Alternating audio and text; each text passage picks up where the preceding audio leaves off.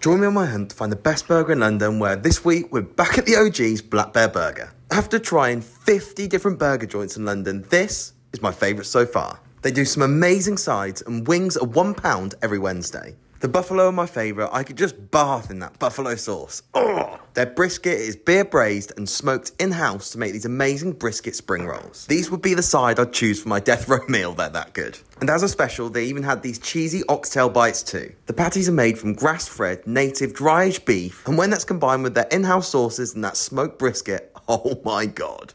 Honestly, words can't describe how good this burger is, and you even get complimentary soft serve ice cream too. If you can't take a date, take a mate. Enjoy.